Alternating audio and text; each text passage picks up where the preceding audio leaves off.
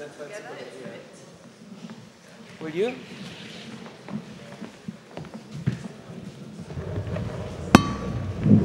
Perfect. Yeah.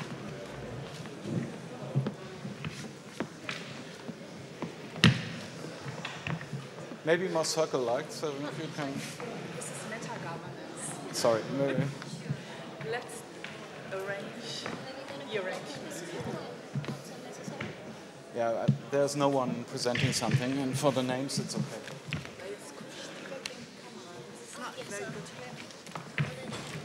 So, ladies and gentlemen, we would like to start. If you could take your seats, please, that would be great. Thanks so much.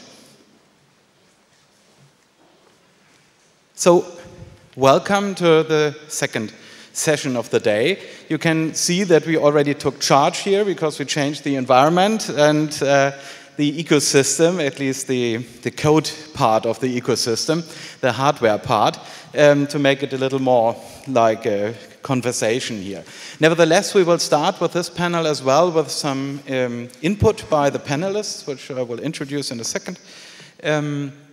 Because what we will do right now on this panel is a little different to the discussion on this subject and other circumstances. I'm personally a newcomer. I'm Wolfgang Schulz, by the way, working with the Humboldt Institute in Berlin and the Hans Bredow Institute in Hamburg on internet issues and other issues.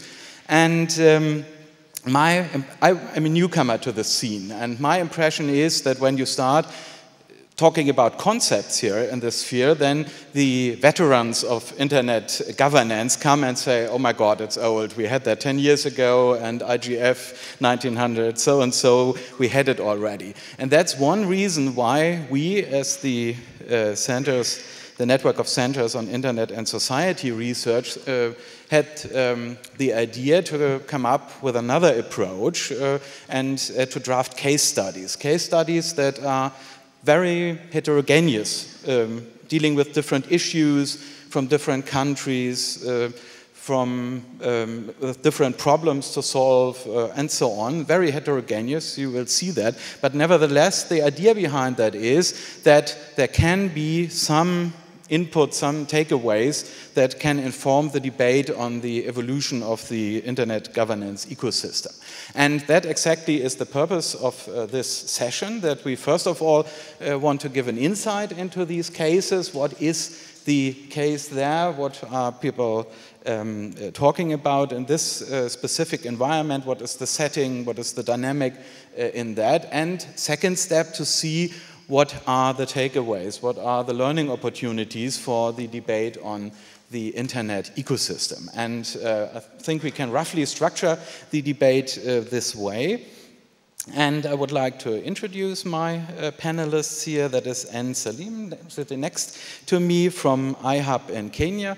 Very interesting case she has done research into, but nevertheless, if I'm not mistaken, you are somehow part of the ecosystem and do a lot of stakeholder management yourself. So very interesting to hear what you will present to us. Right on my right side, that's Daniel Benoliel from Haifa University, colleagues in the networks of centers, and working with them for a couple of years already, has drafted a case study in this first basket of case studies and will present some insights. Thanks for being with us. Jeanette Hofmann on the left-hand side, a dear colleague from the Humboldt Institute for Internet and Society, but also working for a lot of years in the internet governance research and the internet governance scene. I personally call her Jeanette Mundial because she has a major role in this event in Brazil from the academic side, and she has drafted, sorry for talking about those secrets, she has drafted, together with other people like Kirsten Gollers, who is with us today as well, study on the German Enquete Commission, and we'll talk about that later on. Another person deeply involved in the Net Mundial process is Marília Maciel, from FGV, law faculty in Rio, and a member of the network of centers and working with us on many projects and ideas. The same is true for Leyla Keser from the IT Law Institute of the Bilgi University in Istanbul. We had a conference there on similar issues a couple of months ago, and so this is really kind of follow-up. And she also has worked on a case study. And last but not least, it's Ryan Budish from the Berkman Center at Harvard University, and he has not only worked on a case study, not from the US, but from Switzerland in this project, but he was also deeply involved in coordinating the whole thing and has therefore a special perspective on it because he was the one who had the first idea for the grid of points which all case studies should observe when dive into the subject matter of their specific cases. So that's the setup for today. I would now like to invite each of you to present for 5 minutes, please not more. I have told most of you that when I take my iPhone and look at it, it's just because there's a time on it, and that's an indicator that the 5 minutes are gone. It's not because I want to check emails, because it's so boring. It's the other way around, that I want to get the discussion stimulated. And I would like you to present, if you like, your first case. Yes. So thank you, Wolfgang. Thank you, everybody, and good morning once again. So I will present a case study that deals with cybersecurity with the case of the Israeli Cyber Security Bureau that was established in 2011 and has an interesting story worldwide, I mean, in the context of cybersecurity, but to some degree also more broadly with a scope of internet governance in mind. The policy brief I have produced reviews, cross-sectionally examines or compares 5 countries, that is the United States, United Kingdom, Germany, of course, Japan, and the Netherlands. And the idea is to find a couple of set of basic insights that could serve us when we think, again, about cybersecurity at the one level, and then more broadly, as I will try here to explain also about internet governance. Question remains, why Israel? So maybe 2 reasons explain why Israel as a case in point. Reason number 1 has to do with Israel's industry. I was admittedly surprised to know that after the United States, Israel has the biggest industry of cybersecurity.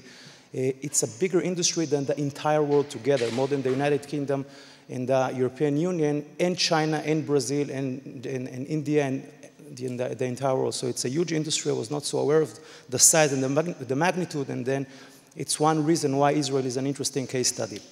The second reason is that it's ranked as you got a top rank for cyber defense by the Security and Defense Agenda, the SDA. It's a non-governmental sitting in Brussels. It's an important indication that pretty much something is being done correctly vis-a-vis cybersecurity there, and let's see what is going on there, and if there's anything that we can learn from the Israeli example. So 2 official milestones. 2010, Israel has established a cybersecurity mandate to make Israel, by 2015, a top 5 leading cybersecurity country with a technological establishment that would support that, of course. In 2011, there is a government decision that implements the agenda and so forth.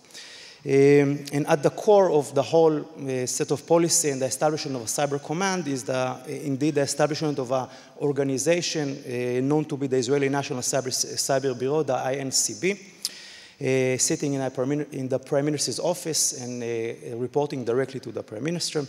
3 mandates. One is relevant more than the other 2 to internet governance, as I will explain. The first, of course, is to protect, like all other countries with cybersecurity policies do, to protect national infrastructure and to put much emphasis that is also a reflection of what is happening at the industry on defensive as opposed to offensive measurements, as opposed to just think about the offensive measurements. It's mostly actually a defensive set of measurements, and so defend national infrastructure would be one thing. The second is to advance industry, local industry, which in a certain point in my talk I'll explain is also a minus when we think of internet governance, but then again advance the present industry and ride the wave, so to speak, of what is already there. And thirdly, which is more relevant to our case in point here, is to think and to educate and encourage cooperation of a multi-stakeholder type of model. And that is strictly said in the agenda, and I will refer to that as we go by. I quickly want to suggest 5 lessons that I believe are not relevant also only, of course, to Israel and to other cybersecurity countries, namely the ones I mentioned, which is the 5 countries as you can recall. But then, as much as humanly possible, also speak a little bit about internet governance in more broad terms. So here are the 5, my 5 2 cents, so to speak. I wish to also add, also based on interviews I have conducted with senior officials at the Cyber Command, and so it's more than just what they write and publish and declare, but actually what they do and the failures and difficulties they admit to have once you get to talk to them, as I did in person. And these are the 4 lessons which have certain relevancy to internet governance. First and foremost, cybersecurity, as many fields of technology, are still evolving in such a way that risks and threats in the context of cybersecurity in many cases and to a large degree are still untried, are still unattended. We have not taken the road no taken. We do not know what will happen, what road will technology take. And that has, of course, 3 simple implications, as they have in Israel with the Israeli policy. Implication number 1 is the adoption of regulatory modularity. So Israel has adopted an approach vis-a-vis cybersecurity themes whereby it has developed certain themes from a legal perspective, that is, and has neglected to at least develop much less other themes that it finds to be more challenging, more complicated. There's a lot of politics playing in, no doubt, but just to make a point, cybercrime is quite developed. Israel has done a substantive efforts such as the one the European countries, its counterparts in Japan and the others have done with cybercrime, with the adoption of the Council of Europe's Convention on Cybercrime, the Budapest Convention. And on the other hand, it has done much less. Again, politically speaking, it's well understood in the context of Israel and the Israeli-Arab conflict. It has done much less in developing IHL-related policies, international humanitarian law-related policies, the definition of a cyber attack, cyber war even, and many definitions that are still pending, such as a cyber combatant, self-defense, collective defense, and so forth. And so there's a certain degree of regulatory modularity that you see there and is part and parcel of what is happening within the first set of recommendations, so to speak. A second thing, giving this, if you may, technological determinism that is being admitted by Israel in the context of cybersecurity is, again, a moderate approach vis-a-vis SSOs, standard-setting organizations. Way before governments have begun initiating cybersecurity policies, standard-setting organizations were there big time. There are 4 types of such standard-setting initiatives, that of the ISO as of 2005 and henceforth, and that of the Information Security Forum, the ISF, and the Software Assurance Maturity Model, which is also very important, and that of the Cloud Security Alliance, the CSA, just to name the names, that deal obviously with the cloud computing and cybersecurity within the context of clouds. And so Israel, again, has understood, I believe correctly so, that there needs to be much tolerance to SSOs and to the most broad extent to have governmental SSOs cooperation and nothing that looks like a governmental takeover over cybersecurity at the regulatory level, that is. Thirdly, administrative flexibility and judicial restraint, the equivalence of the non-delegation doctrine in the United States constitutional legal system, is also perceived to be a part of Israeli constitutional/administrative law, namely not to allow institutions and entities to regulate the field of cybersecurity unless it is really binded by law and constitution. But other than that, in very extreme cases, that is indeed the case, avoid intervention in places or areas that are technologically driven more than, if you may, legally relevant or at least legally mature. If I was clear on that. The second point, I'll be clear about the four remaining ones, is the reactive nature of the cybersecurity command. They understood while establishing this cybersecurity command bureau that you don't start from scratch while establishing one type, one model of internet governance, namely cybersecurity. It's already there. You need to go and confront the equivalent of your FBI, the equivalent of your CIA and NSA and the others before you start initiating anything. And if you look backwards, to a certain degree, with regret, if I can almost quote people I've spoken to, you get to understand that the thing you actually end up doing is coordinate others, not really inventing anything. You coordinate more than actually steer, more than actually design internet governance in the scope of cybersecurity. And so the result is much more modest than anticipated earlier on. So that was lesson number 2. Lesson number 3 has to do with national differences. Israel, as opposed to other countries I have reviewed, as I mentioned, again, just the United States, United Kingdom, the Netherlands, Germany, Japan, okay, so these are the countries, is different in one context that is relevant and parallel to other contexts within internet governance. And what is the difference? Whereas in the rest of the case studies I have reviewed, it is clear that cybersecurity initiated with cybercrime policies, combating cybercrime on its many variations. In Israel, it does not have been the case. In Israel, it started with national security motivations to combat national security threats that are obviously understandable in the context of, again, the Israeli-Arab conflict at large, and maybe the Israeli-Muslim conflict, regrettably, at large. And so it's a different mechanism that actually led to the establishment of this mechanism. Obviously, cybercrime is part of the story, but it's not the initiating part of the story. It doesn't reflect the real DNA, the core essence of the policy. Just for the sake of the argument that you just mentioned, the last points, only what the points are, and you have later the opportunity. Okay, so the 2 other points are promoting R&D. Israel took to heart the issue of promoting R&D, and mostly with university-based research centers. I'll say a few things about that later. Much less, and surprisingly so, to me at least, international cooperation on the academic level, much less multi-stakeholder apparatuses that you could think of when you think of internet governance in the absolute term, of how the multi-stakeholder theory would prefer cooperation. And lastly, the 4th principle is the lack of constitutionality that is also present in the story, and the problem of who should guard, or who can, not should, but also can guard the guards, namely governments, regulating, organizing, cooperating, coordinating internet governance. Who should cooperate against schemes by governments at some point in time when they try to circumvent the rule of law? And it happens also in the context of internet governance. You see in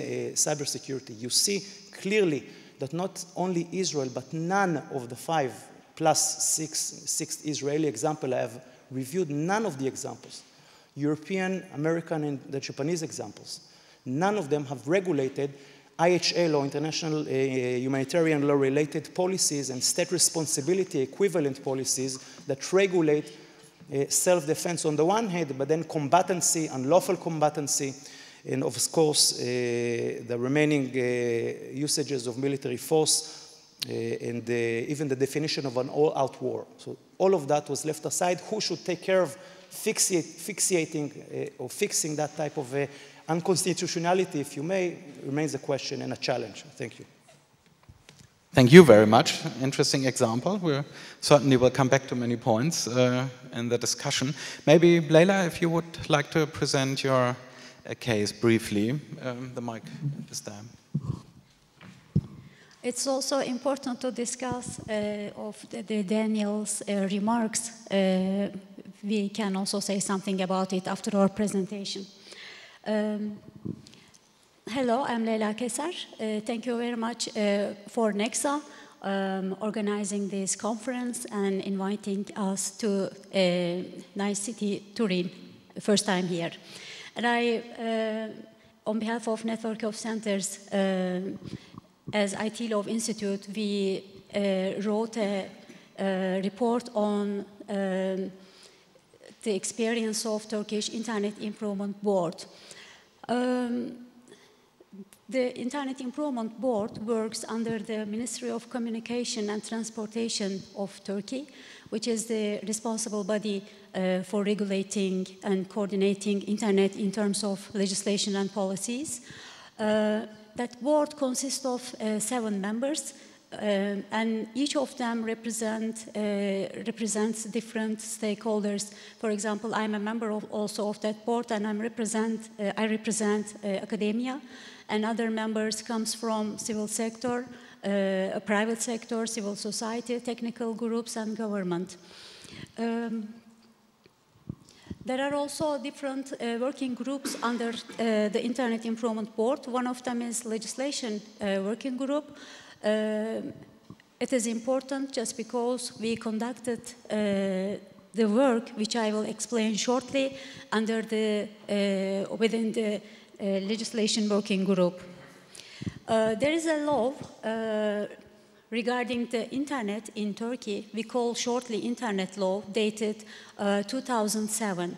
And in 2007, government enacted that law without accepting any contribution from the civil sector or private sector, civil society, academia, and also other technical groups. After enacting between 2007 and 2010, the Internet law caused some of legal problems. For example, freedom of expression problems, and also the data protection problems of the citizens, and also the criminal liabilities of the intermediaries arose kind of problems. The restriction access to illegal content was also another important problem, just because the law states DNS or IP level restriction and blockage method. That was also another important problem. And in order to solve that kind of legal or technical problems of the Internet law in Turkey, the Internet Improvement Board decided in 2010 to combine all stakeholders together in order to prepare a draft law, and wanted to eliminate the legal problems of the law. And the aim and mission of the group within the legislation working group of the Internet Improvement Board to prepare a draft law and also follow-up legislation period of that law. The work which Internet Improvement Board and legislation group conducted took almost 1 year, and in 2011 the work finished, completed, and the draft law, which reflects all opinions and approach of all stakeholders in Turkey. The draft law has been prepared, and also the Internet Improvement Board submitted it to the ministry, and the ministry sent that law to the parliament. What we learned from that period, what kind of lessons which we learned as stakeholders. First of all, we highlighted the importance of regulatory impact assessment. There is a legal requirement in Turkey. There is a communique which states all governmental institutions has to prepare, has to make a regulatory impact assessment before submitting a law to the parliament. Despite this legal requirement, the governmental institutions are reluctant to do regulatory impact assessment. But without this, we solve the legal problems, we solve and we face the legal problems or other not good experience regarding at least the Internet law. Therefore, we learned the regulatory impact assessment is one of the important part of the legislation. And also, based on the work which Internet Improvement Board conducted, we saw there is a need of platform, an objective platform for all stakeholders, representing the stakeholders, and also allow them to explain their ideas and opinions regarding the related matter. And also the transparency of the works, transparent work and collaborative work are also important. We saw also the importance of the two principles during our work. Multi-communication channels, to create multi-communication channels for stakeholders are also important. It makes easier the flow of information between stakeholders. Therefore, it's also an important part. Accountability of the work should have guaranteed during kind of works. And follow-up mechanisms, for example, we submitted that draft law to the Parliament, and after that we should have to follow its consequences. And also, lastly, I would like to highlight the importance of standards, which Malaika also mentioned. Just because standards creates a unique language for the regulators and also for the private sector or civil society or also citizens too. It's also important to refer within legislation if there is, in practice, kind of standards in terms of internet governance also. It makes the things easier for all of stakeholders to refer the standards. Thank you. Yeah, thank you very much. A brief question directly. We talked about different models of distributed governance, and when you look at this model and have a completely distributed thing here and some state-centered here, where would you locate your distributed model here? We call that exactly as distributed model just because the group really consisted of all related parties. For example, government was a party of that group, and also ICT sector, national and international ICT companies in Turkey were a part of that, and also technical groups, also. The NGOs in Turkey works on ICT-related matters. And also even citizens. We invited the citizens, blog owners, students, student clubs, and also the normal citizens in Turkey. They could also come and they had the chance to join that work and say something using communication channels, using the internet websites and also email or other social media communications. Thanks much. Ryan, what have you learned when you looked into the Swiss situation? We have to be careful here. There are Swiss people around, but nevertheless. Well, thank you, Wolfgang. What we've been looking at is a series of 9 roundtable meetings that took place in Switzerland between 2008 and 2013.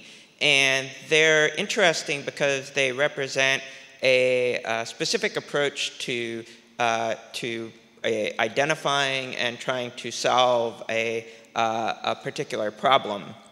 And that problem was the deployment of fiber to the home, fiber optic cable, that goes directly to residences or businesses throughout Switzerland. And there's an interesting backstory that I won't get into, but the key sort of instigator is that the utility companies in Switzerland who hadn't been involved in telecommunications decided that they would like to deploy fiber optic cable, which then put pressure on the incumbent former state-owned monopoly telecommunications provider to announce that they were going to roll out fiber to the home. And so pretty soon you had several companies saying that they were going to start investing a significant amount of money, tearing up roads, building new infrastructure. And so there was this question that emerged about how do we being Switzerland, how does Switzerland encourage the deployment of fiber to the home, but do so in a way that is coordinated, that reduces costs, that reduces disruption. And so that was the problem that was faced. And the approach was to create this set of roundtables that would bring together key stakeholders to coordinate their actions and try to develop a cohesive, coordinated approach. And these roundtables were convened by ComCom, who's the Swiss telecommunications regulator. And so one of the first interesting things that observations that we can make from this case study is that ComCom actually had no formal legal authority to force the stakeholders to come to the table, and didn't have the formal authority to enforce the decisions that the roundtables would make.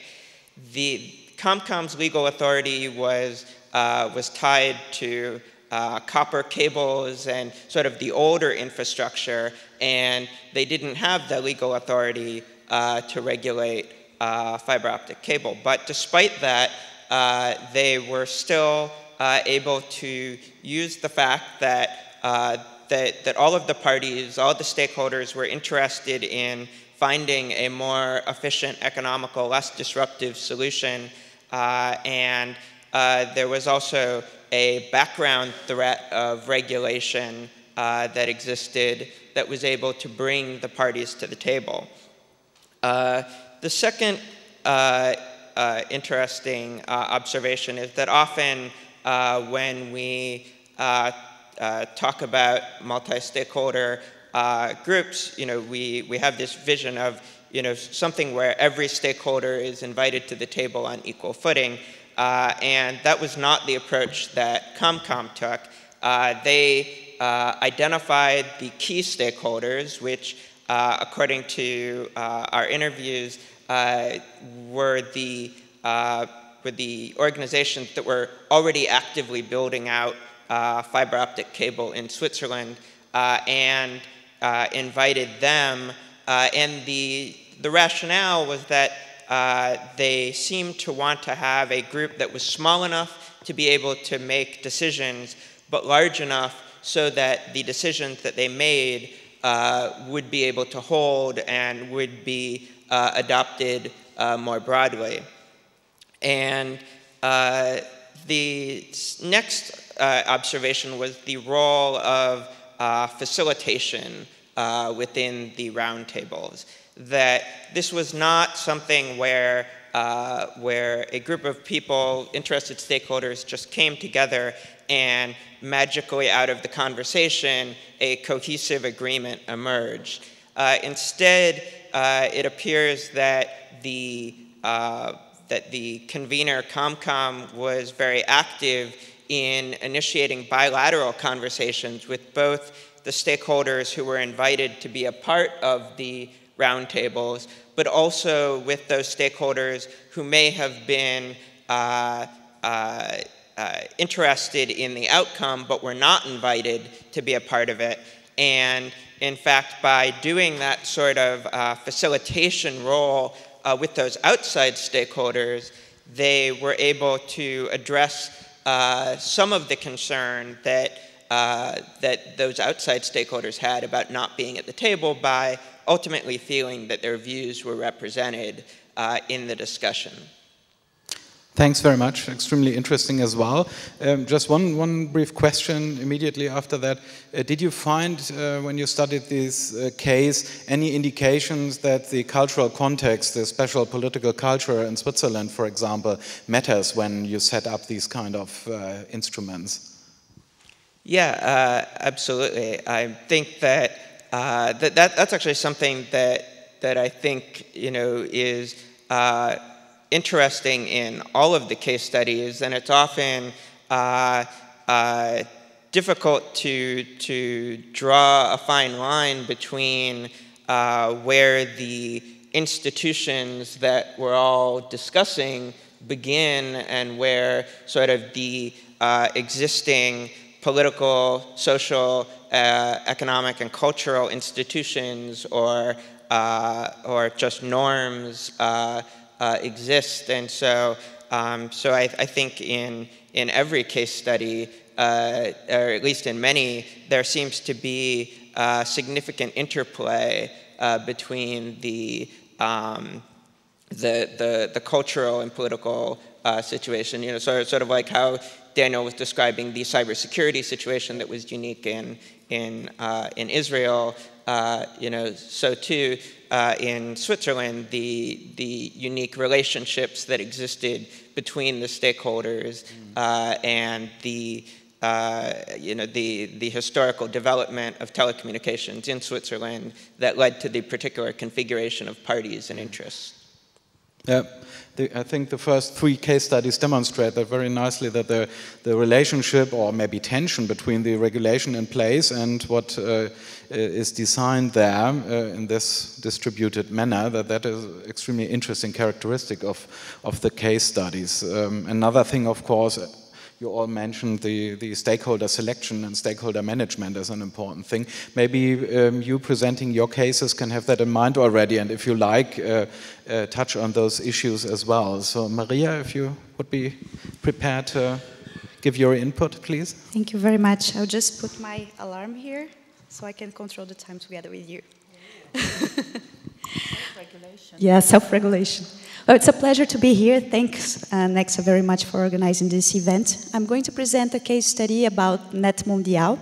This case study was developed by myself, Niccolò Zingales, who is a very brilliant researcher here from Italy, who is now associated with the Tilburg University and spending 6 months with us in CTS in Brazil. And together with Daniel Fink, who was part of the Net Mundial Secretariat and is now with ICANN. Net Mundial, or the Global Multi-Stakeholder Meeting on the Future of Internet Governance, it is the longer name for it, was convened by the Brazilian government together with CGIBR, who is the Brazilian Internet Steering Committee, and a multi-stakeholder platform that unites different actors internationally to discuss internet governance called OneNet. The event was also supported by ICANN, and I think it is important to stress that it had two important antecedents. One of them was the Snowden revelations. You may remember that after the revelations, the Brazilian president came really strongly against mass surveillance on the 68th General Assembly. And it's interesting that the response that Brazil gave to the Snowden revelations was to provide a platform for dialogue in which actors could discuss this problem together and not to give an individual response to it, but to promote dialogue. And the second antecedent of Net Mundial is the statement of Montevideo, which is a landmark document that was produced by a platform of actors called iStar. The iStar are the main technical organizations that work with administering technical aspects of the internet, such as ICANN, the Internet Engineering Task Force, ISOC, the regional internet registries, and so on.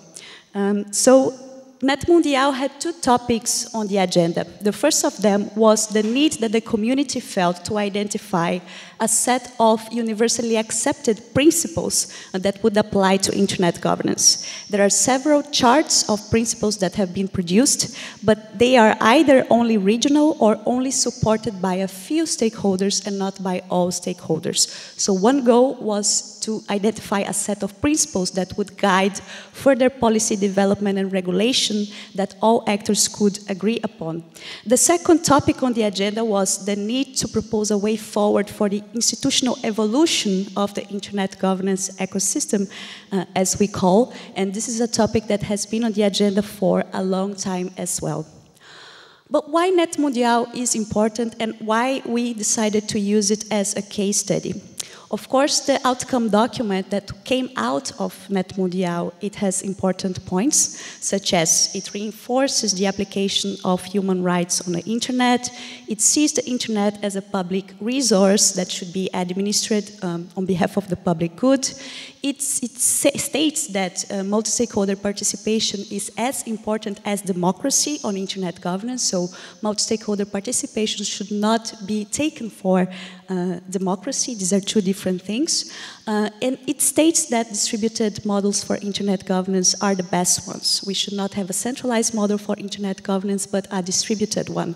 But apart from the positive aspects of the outcome document, I think that the most interesting thing about Net Mundial that makes it a relevant case study is the process that the actors followed to achieve this outcome document. It's very interesting because the only forum that we have internationally that brings together this diverse group of multi-stakeholder actors is the IGF, the Internet Governance Forum that works under the United Nations. And for many years, we tried to make the IGF more outcome-oriented, to make the IGF produce something meaningful that the actors could take home or could take to other organizations. And it was the general understanding that a multi-stakeholder setting with such a diverse group of actors and interests would not be able to produce an outcome document. So I think that Net Mundial shows, first of all, that it is possible to produce an outcome document even though we are so different stakeholders if a good process is followed. And Net Mundial, and the process of Net Mundial is seen as a key legacy of the event. And it's interesting that the public consultation that led to the production of this outcome document could be divided in three main phases. The first of them was the collection of contributions. So people were free to send contributions about the two topics on the agenda, written contributions. These contributions were summarized by the executive committee that was one of the committees organizing Net Mundial, which was also a multi-stakeholder committee. And a first draft of the outcome document was put online for public consultation. This outcome document could be commented paragraph by paragraph. We received more than 1,000 contributions in different paragraphs of the outcome document. These contributions were summarized, and in the day of Net Mundial, it was a two-day meeting in São Paulo, both contributions from the floor and contributions that were made online were summarized, and then the final outcome document was drafted for approval. So you see that there were layers of public consultation that combine online tools and also face-to-face meeting, and I think that we made a good use of technology for that.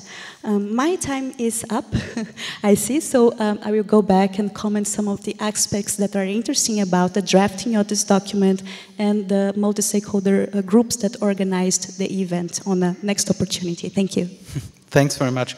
Nevertheless, a quick question. I borrow a thought from Jeanette here, if I may. Her impression was, if I'm not mistaken, that there is a kind of merger of different governance styles at this conference. This more multi-stakeholder governance style and the international states governance style.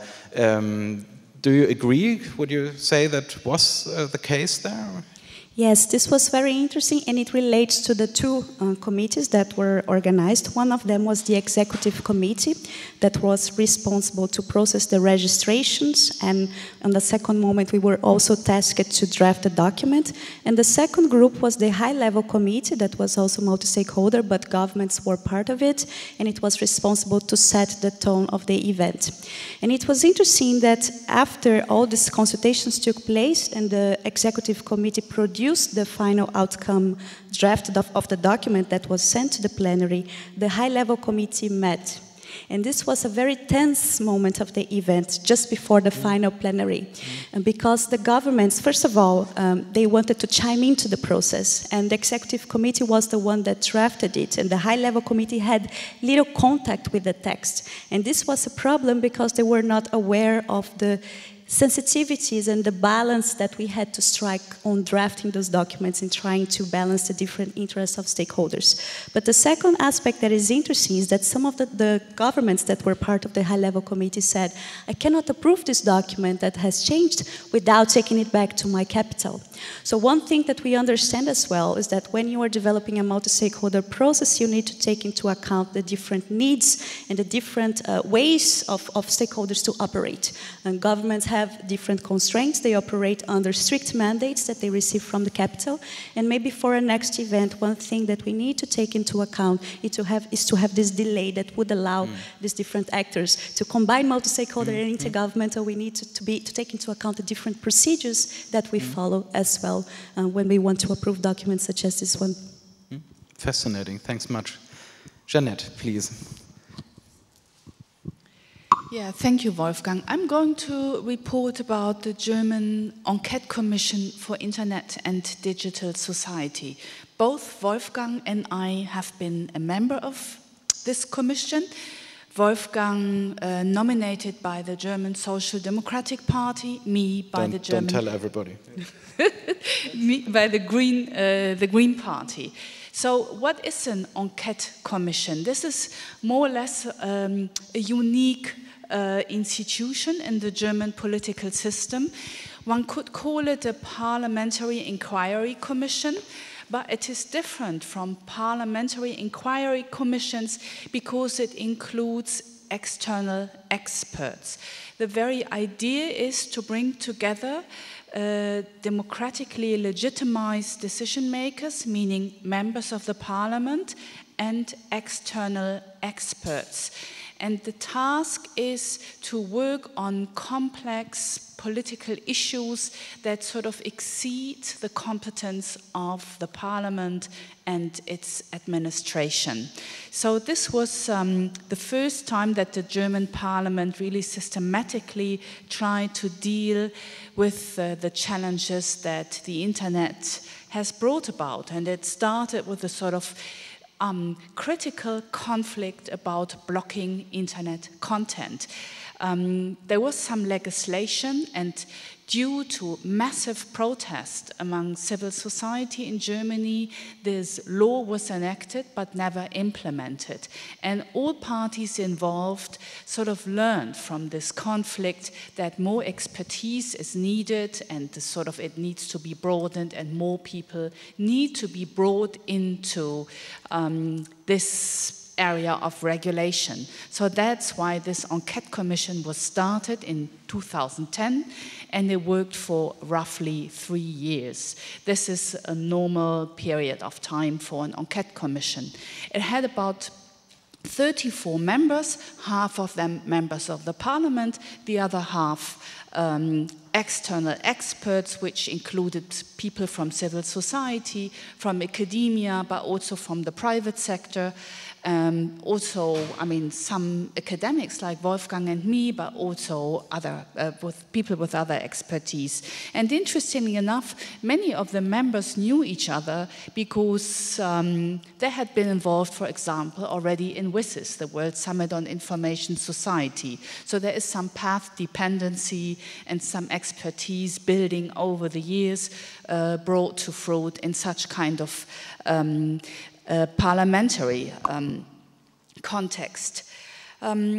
What is specific about an enquete commission and makes it different from other forms of what we would perhaps call participatory democracy is that all members meet on equal footing, meaning we have the same rights as members of the enquete commission, no matter whether we are elected by the people or just nominated by the political factions of the parliamentary system. And that also means that all members take it really seriously.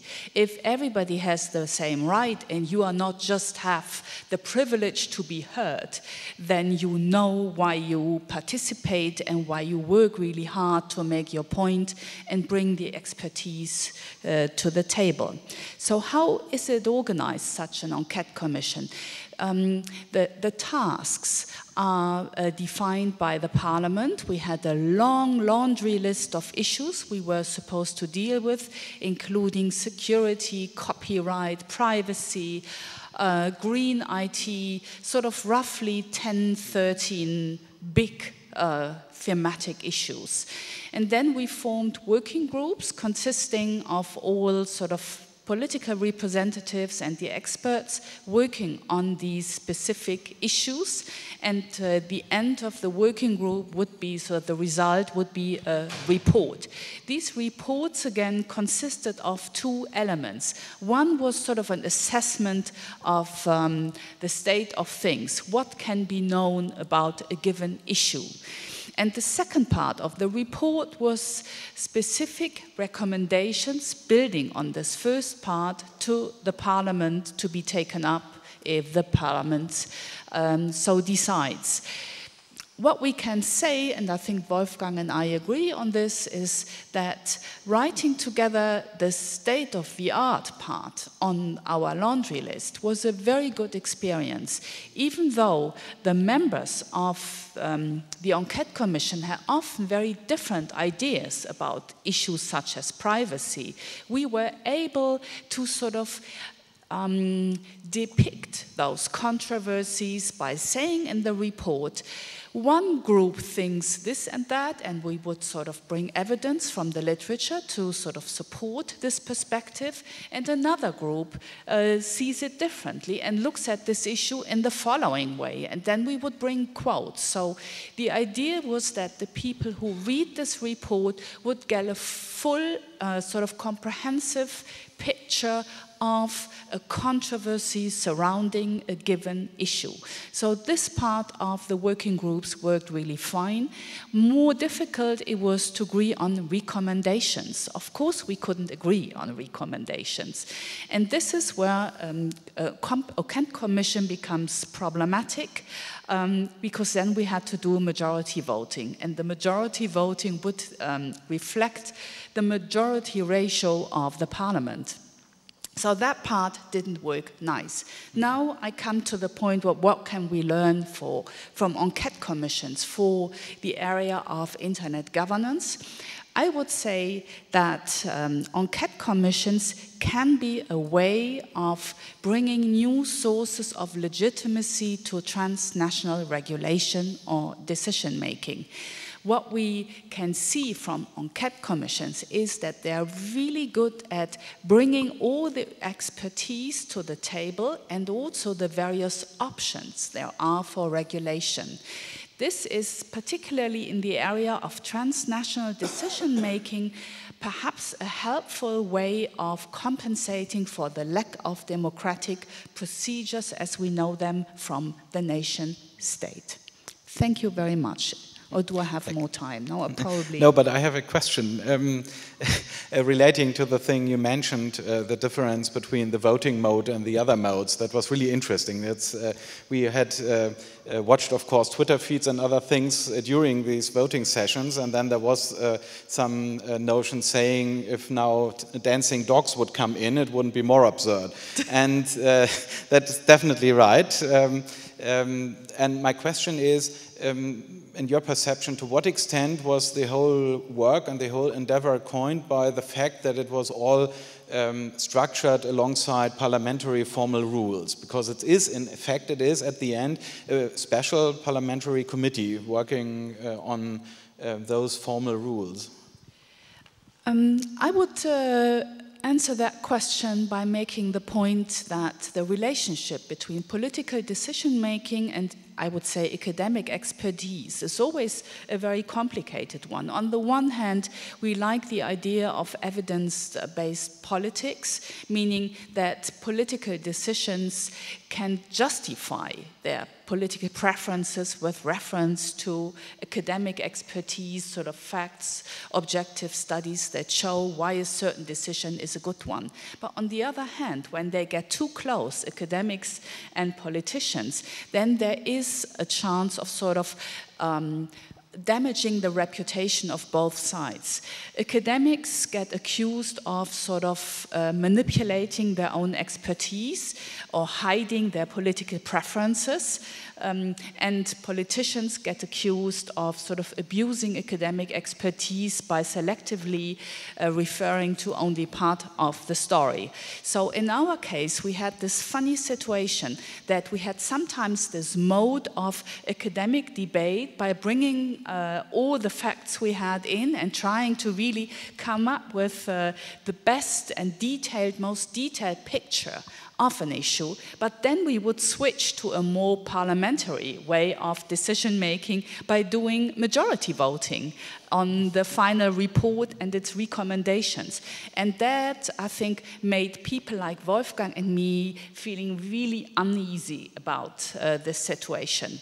Also, what we noticed, and that's my last point, enquête commissions generally have the idea that we should deal with issues that are not part of day-to-day politics in order to avoid to get into the dynamics of party A says this and therefore party B must criticize it. So usually issues are chosen for enquete commissions that are more future-oriented to avoid that close connection to the dynamics of the parliamentary system. And what happened in Germany is that the Pirate Party suddenly got really popular, and therefore all the other parties were forced to deal with internet politics in a much more sort of important way than they had so far. So suddenly the parliamentary dynamics moved into our sort of working atmosphere.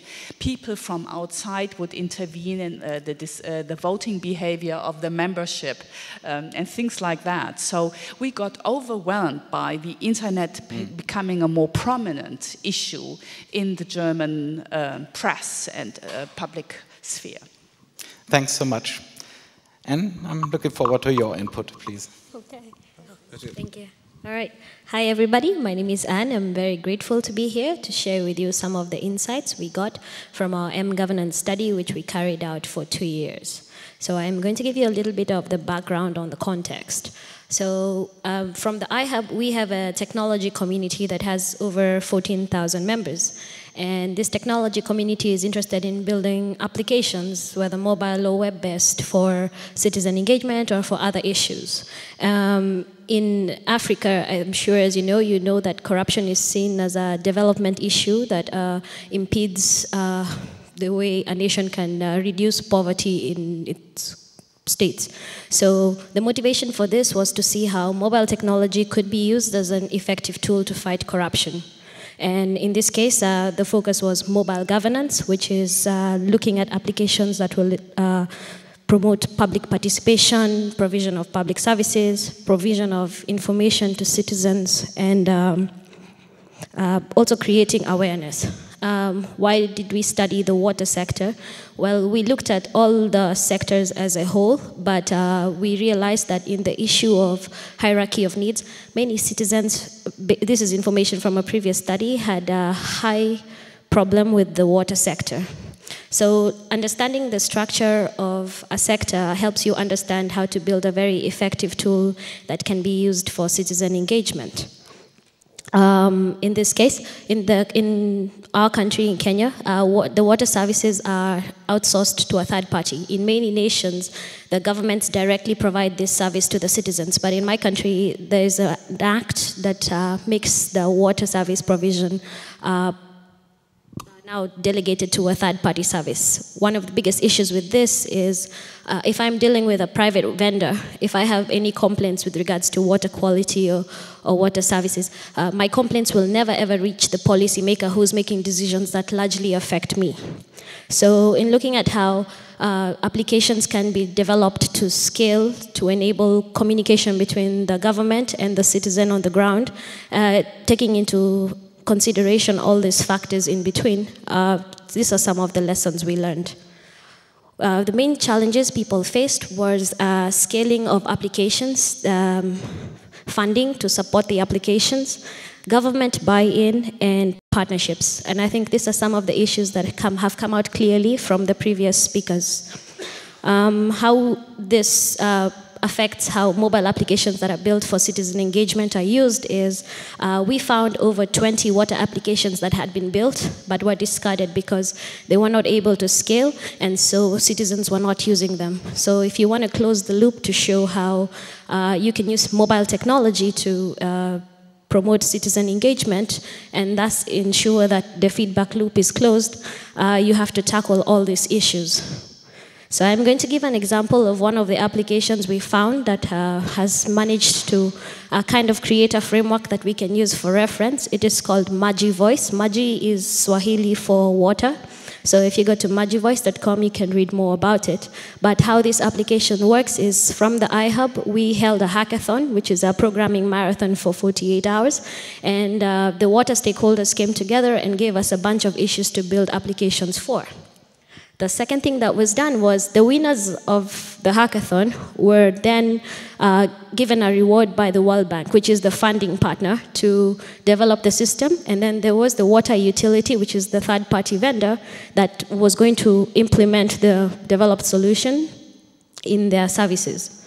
And the fourth thing is one of the other partners was government through an organization called WASREB, which is the regulator who regulates the water service providers to make sure that they provide a good service to the citizen. So here you close the feedback loop.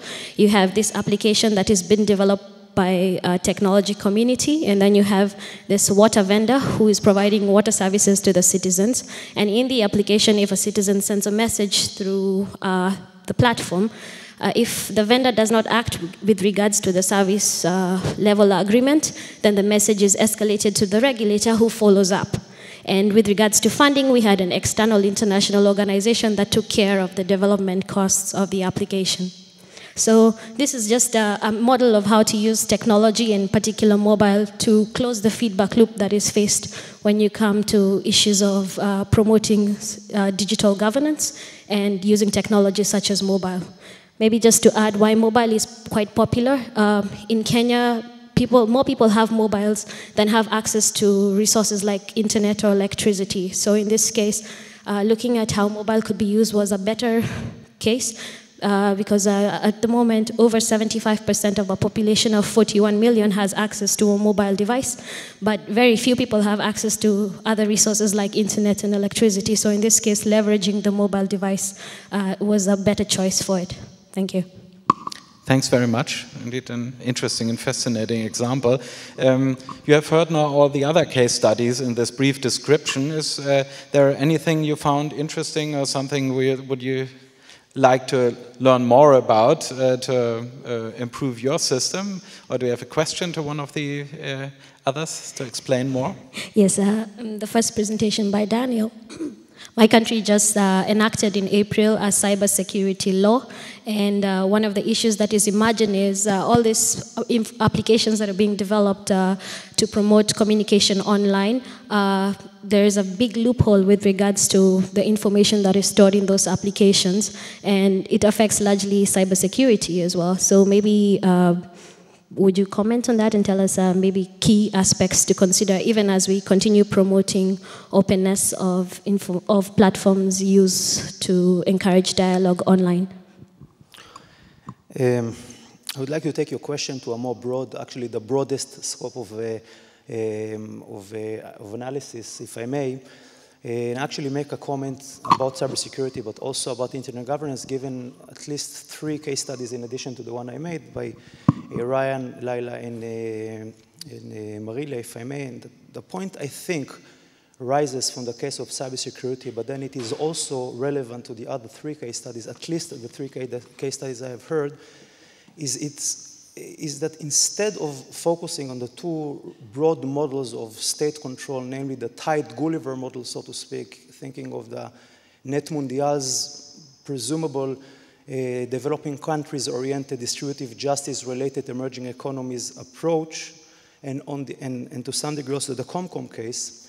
And on the other hand, if you think about the Orwellian model, of course, giving the example of Leyla in Turkey to some degree, but much more Russia and Iran today, it seems that from everything we have said, something in between is happening that is even more relevant than the 2 extremes, namely the Orwellian model and the tied Gulliver model. And it's also true for cybersecurity to a large extent. And that is the rise of kind of a plasmatic type of a nation that is obviously an archetypical government that would make part of an internet governance apparatus at large, that is benevolent, it is socio-technologically benevolent and goes in between. It shows two types of patterns. On the one hand, these are governments in many countries, right, that seem to be much more competitively advantageous over the physical and the logical layers. They have better gateways, transit backbone services, ISPs, IP name and address systems, privacy and node systems, and they do that better and better as time goes by. And similarly, on the content layer, we see governments competing over content quite effectively. And yet, on the other hand, on what you would call the identity layer, to paraphrase obviously Benkler, what you see is that instead of people, the people, right, rising against governments in this in-between intermediate benevolent socio-technological model, the people at large are not rising against their governments. In kind of in a broad plasmatic perspective, as I suggested, what you see instead is that the ethnocentristic approach by most people in most countries, at least in the liberal democratic countries, people log in, purchase, consume, educate, surf, entertain, ethnocentristically, nationally, and as opposed to internationally, globally. That doesn't really happen as much. And if that is the case, comes the question, so what do we do? If indeed it's not an Aurelian set of countries that we need to combat, and on the other hand, it's not a tight Gulliver reality we will really end up getting, because Net Mundial is a vision as opposed to a plan, if I might add my humble opinion here, a fine vision by all means, but still a vision as opposed to a real plan, modus operandi of how to get there. What we need to find is something along the lines of an in-between type of internet governance set of challenges. Instead of focusing on the old school type of concerns internet governance was focused on gateway scarcity, root splitting, Orwellianism at large, right? We should start thinking of the in-between benevolent type of reality of so many governments worldwide, including mine, in the case that I suggested. The over-regulation of software, of soft law, of course, and standard setting became an issue in a few of the examples you have heard, including my own. We should be more concerned of the way the democratic deficit standard setting organizations are creating in this type of in-between model. Cooperating between industries and governments is all very nice, and yet, is it really cooperation that is taking place, or overrunning of the show by SSOs instead? With a democratic deficit, with a lack of check and balances, challenge number one. Challenge number two, cultural absolutism. You see cultural absolutism, and at least cultural relativism in so many examples, such as, again, my own. If you make the difference between cyber crime on the one hand and national security motivations on the other in comparison to other countries, and majoritarianism and even syndicalism, giving the voluntary stakeholders apparatus, giving that it assumes a group of people, and that's type of consensual approach could actually lead to a consensual overtake of the show. Thanks very much. I'm afraid that we are already running out of the extra time the organizers kindly offered us for this panel. It would be fascinating to see more connections, but I think we have seen some already. I do not wrap up the thing here right now, but I will give you with my final words here the context and the next steps. What you have seen here is a presentation and discussion of a set of case studies, the first set of case studies we are analyzing as a network of internet research centers. It's part of a bigger endeavor. There will be more case studies. There will be a synthesis based on discussions like the discussion we had here about what are the specifics of the case, what are things that are problems or issues, at least in different case studies, like the link to the regulation in place. We talked about that, or the rules on which you operate in this kind of enquete commission thing. So it's just a starting point we can see here. It will go on, and hopefully with your input and your ideas. Thanks very much. We now leave the stage, and the next session will, I think, immediately without a break happen here. I thank very much the discussion here. Thanks very much. Thanks to Nexa for inviting us, and thank you all for listening. Thank you.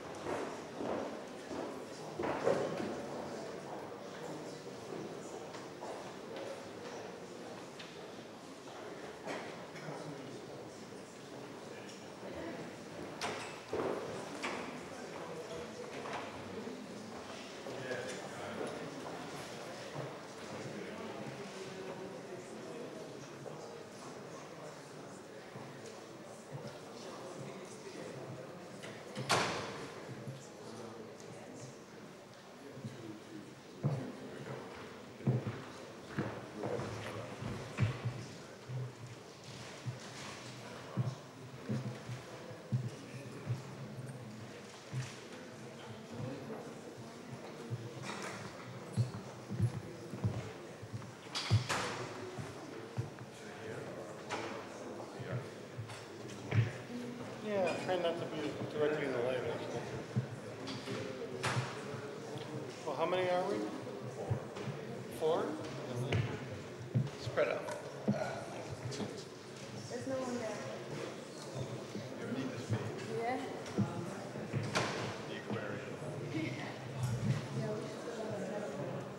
No, actually, we should stop that before. There used to be a feature all the time in the New Yorker magazine for bad metaphors called Block That Metaphor.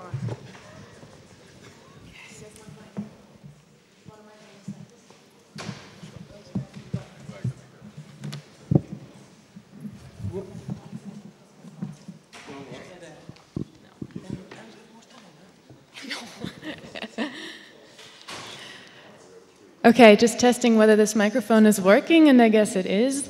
Welcome to this session. I'm very happy to have with me here all four panelists that will be speaking. This session is around building blocks and toolkits for distributed internet governance models. And here we will take a more practical look at some tools, best practices, and platforms that are aimed at supporting the formation, performance, and of distributed and collaborative internet governance models, groups, and mechanisms. With me, I'm Maite Schomburg. I am based with the Humboldt Institute for Internet and Society in Berlin, and have been the coordinator of the network of centers for the past 2 years. And I'm very grateful to our hosts here at the Nexa Center for hosting this event. With me, at the far end, I have Bill Drake, who is International Fellow and Lecturer in the Media Change and Innovation Division at the Institute of Mass Communication and Media Research at the University of Zurich in Switzerland.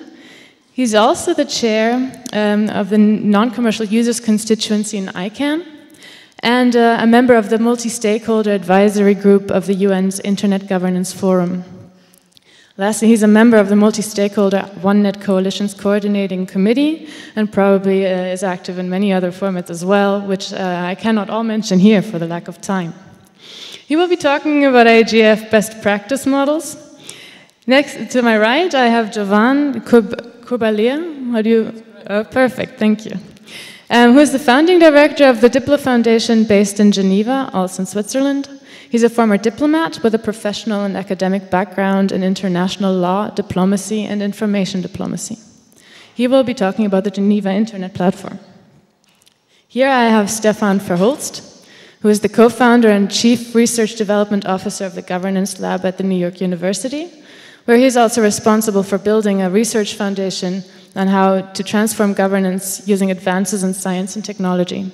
He's also an adjunct professor in the Department of Culture and Communications at New York University. And finally, I have Constance Baumelaire, who is a remote participant. You can see her here. Thank you very much for going through the trouble of setting this remote participation tool up. I know it wasn't very easy. She's the Senior Director of Global Policy Partnerships at the Internet Society, also called ISOC, and helps developing partnerships with international organizations, as well as strategic positions on key Internet issues. She founded and now coordinates the Internet Technical Advisory Committee at the OECD, and also leads ISOC's engagement with UNESCO, WIPO, the G8, the G20, and the IGF. Now, I'm very determined.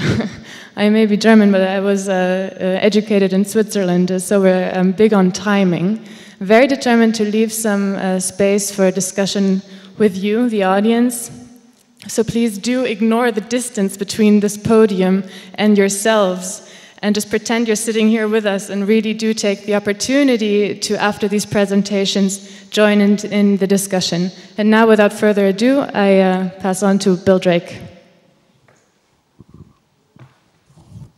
Thank you, Maite, and hello again.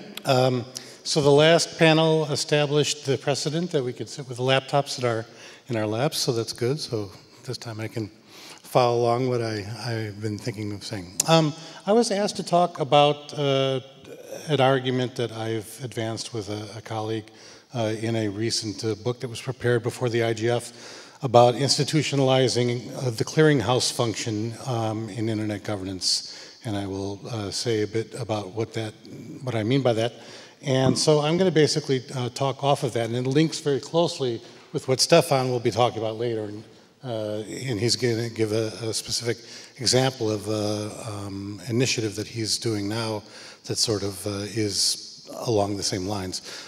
If you start from the basic premise of looking at the ecosystem as an ecosystem and asking how well does knowledge and information relevant to internet governance get aggregated, compiled, circulated, made available, digested, etc., for stakeholders, governments, etc., I think one could argue that we face an unusual problem. There's both information overload and at the same time an undersupply of usable information. We find all the time that there's massive amounts of knowledge and information being generated about internet governance, but yet we find very often that people find it difficult to process all of that, to find their way through the thicket of what's available in order to formulate solutions. And this is a challenge, I think, particularly for newcomers and for developing country governments who often express the concern that in trying to figure out how to tackle certain kinds of problems, whether it's spam or network security or so on, where there is not some established global mechanism to serve as a guidance or a negotiation framework, it's difficult for them to sort of sort through all the information and get effective access to it in a way that they can use. And this has, I think, helped to stimulate the demand on the part of some developing country governments over the past decade for a greater intergovernmental role in internet governance. The idea that we needed some sort of a new centralized one-stop shop that could provide access to information and be the place where you could tackle all the different problems that come up has been very much a live concern for many governments. And you can understand their perspective in some ways, because it is very, very difficult. We've talked in the first panel about the distributed nature of the institutional environment and how there's so many different forums and processes and so on. It's hard for anybody to really track all of that, make sense of it, and particularly to respond effectively to some of the challenges that where there isn't a well-structured mechanism in place is an issue. And so this has been discussed a lot in various contexts from the World Summit on the Information Society process in 2002 to 2005, through the Internet Governance Forums development and so on. And the whole debate that we've had at the global level about enhanced cooperation. And there was a working group on enhanced cooperation that tried to map some of these issues and say, how can we address the so-called orphaned issues, the issues that don't fall clearly within the jurisdiction of one international organization, but yet which are pressing and to which governments want to respond. And that effort ultimately did not yield the best fruit, but there's still some ongoing work related to that.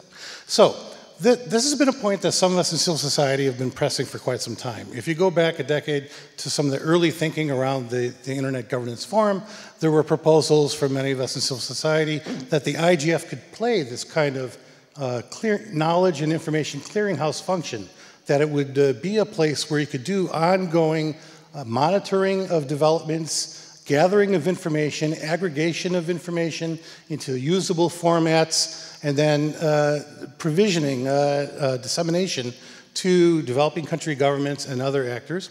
And one could additionally do other things like, on top of simply making information available, providing analysis or providing facilitation in the development of what we've called distributed governance groups. That's to say, forming policy networks that can help you solve a problem.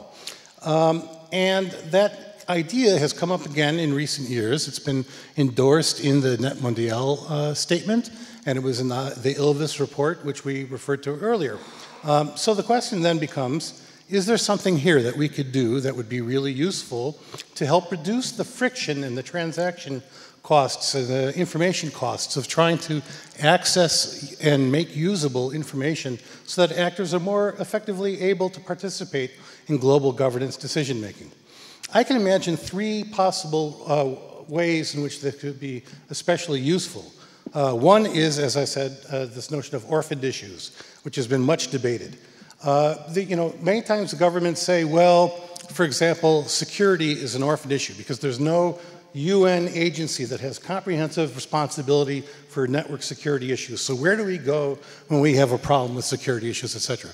The reality is that there's a vast amount of work being done on security, but it's all distributed across a variety of different institutional environments. And it's hard for actors to grab all that, pull all that together and figure out, okay, based on what's out there, here's how I could forge a new approach at the national level, et cetera.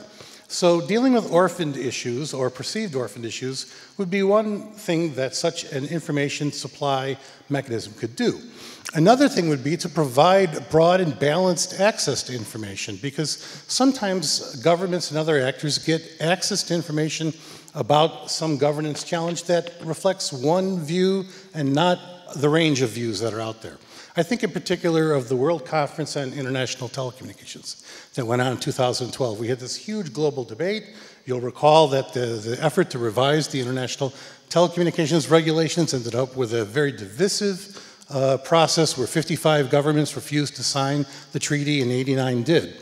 And part of what was going on there was that the different sides were hearing one kind of take, one kind of view about what the issues were, what the challenges were. So making sure that people have access to balanced information about all issues from multiple perspectives, I think could be useful. And thirdly, creating a mechanism to help provide a broad cross-cutting kind of assessment of how internet governance is being done in different environments and assessing the extent to which those different environments meet standards of good practice. That's to say, how transparent are they? How accountable are they? How inclusive are they in their decision-making, et cetera, in order to encourage institutional environments to move up their game in terms of meeting those standards by sharing information in an organized way. These are things I think that one could possibly imagine doing. And the question then becomes, how could you do it? Well, these are all issues, these are complex issues, obviously, and the kinds of functions that we're talking about, organizing information, aggregating it, putting it together into formats that can be used, providing analysis, providing relationship management, these are things that could be viewed in a modular way and could be handled in a number of different bodies, but then you have sometimes inadequate coordination, and you don't kind of get as much out of it as you might be able to. Or they can be done in a sort of more integrated way, in a single kind of mechanism focused on a particular issue set or geographical region, et cetera. And so what we've advanced is an argument about how one might start to think about formulating such a thing. What the elements of it would be in terms of how you design it, what would be the different aspects that have to be built into it, most particularly making sure that there's a real user engagement in the design of such things, because there's not much point in the global community coming and saying, hello, we're here from Geneva and we're ready to help, and formulating some big complex new mechanism that the actors don't want to use. You have to make sure that this is effectively co-designed with the potential users. But there's a number of different elements that could be taken on board in thinking about how to do this. And then the second set of questions, and then I'll conclude, is where or how would you institutionalize this function of providing more effective information access and so on? And there's a lot of different possibilities here, ranging from simply strengthening the status quo and helping those organizations that are already involved in the knowledge provisioning business to do so in a more effective and coordinated way, to creating some new kind of mechanism, whether within an existing intergovernmental organization, although I think that would be problematic, or a new multi-stakeholder body or something. There are a lot of different ways that one can tackle these problems. So to conclude, the challenge then is to say, is there a need to increase the efficiency and effectiveness of information and knowledge provisioning and management at the global level? And if so, how can we effectively intervene and try to make a difference in that problem? And Stefan has been working on one possible element of that solution. So I turn to him and others on the panel. Thank you. Thank you very much. It was 9 minutes and 59 seconds, which is pretty impressive. Constance, I would now turn to you. You have been heavily involved with coordinating the best practice sessions that were first tried within the Internet Governance Forum this year. So perhaps you can share with us some of your experiences and takeaways from that. Absolutely. Can you hear me well? Can everyone hear her well? Yes, the audience is nodding. Okay, thank you very much, and thank you for accommodating remote participation to your discussions today. I was listening with great attention to what Bill Drake was saying, and I think I agree with his assessment. There really is a need to strengthen existing bodies, existing fora who have this capacity of coordinating information, coordinating efforts, and making sure that the quality and availability of information is possible for all interested stakeholders. I realize that you may have difficulties to see my face. Maybe we have a light problem here. I'm sorry about that, but I hope the sound is good at least. So building on this acknowledgement that the community is in search of a forum, of a place where literally it can take its burning, emerging internet-related issues, work together on shared outcomes, and especially share the expertise from the different stakeholder groups. I mean, you need to have at the table technical experts, but you also obviously need to bring in policymakers and the voice of civil society and business as well. We envisioned that the IGF could literally step up with